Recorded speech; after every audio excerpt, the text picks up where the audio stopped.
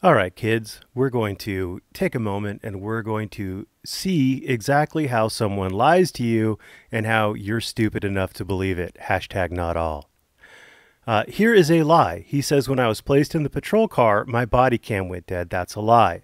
After about 20 minutes, I was able to restart it and it ran for a while longer and caught the stuff you see in this video. That's also a lie as far as him being able to restart it. He says he is edited for dead space. That's a lie. At no point did he give ID. That's a lie. But since they knew who I was, it was a moot point.